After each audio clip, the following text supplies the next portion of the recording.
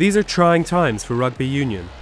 The Premiership, the top league contest in England, has seen 3 of its 13 teams go under in the last year. Worcester Warriors, Wasps and London Irish. 3 clubs with more than 400 years of combined history, all founded in the 1800s and now dealing with the aftermath of administration. The business model has been under pressure for some time. Costs have been rising fast, partly due to increased competition for players from other leagues. Revenue has not been keeping up, leaving clubs reliant on wealthy owners to keep the show on the road.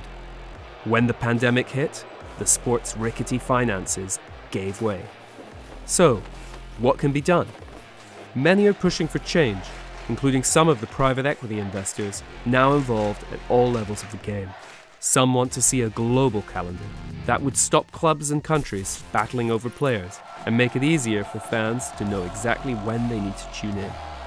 The league game is getting smaller too, at least in England. Fewer teams makes for fewer matches and means that each club gets a bigger slice of whatever broadcast and sponsorship money comes in. The talent pool of players is limited, so if you don't need so many of them, the quality of the product on the pitch should rise. Some want the rugby itself to be faster and more entertaining. That means cutting back some of the slower parts of the game, like video referee checks.